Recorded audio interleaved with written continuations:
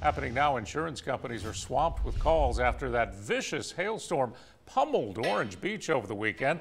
It caused quite an expensive mess, especially for folks who had their cars outside.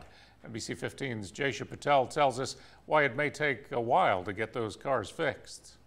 We are a third generation insurance agency based here in Orange Beach, and we've never seen anything from the hail that even comes remotely close to this.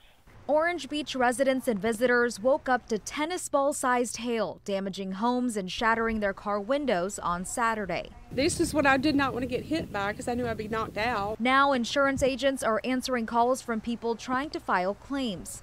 Since Saturday, we've probably had a couple hundred, and as more and more people are starting to look at it, and we're getting a ton of phone calls. It's been super busy this morning.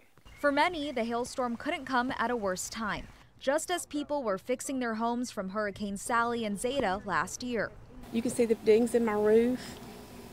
And so many of our neighbors just got new roofs from Sally. I mean, they were literally a month old or less. Orange Beach residents also were shocked, hoping to have a relaxing weekend away, but instead dealing with this. My sister-in-law came down and took pictures, and it was bad. You could see the hail all over the ground. With hundreds of people calling their insurance companies over the weekend, you'll have to be patient.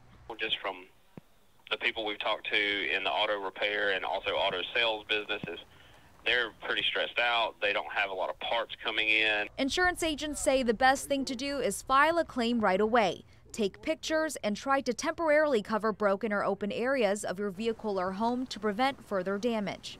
Jaysha Patel, NBC 15 News.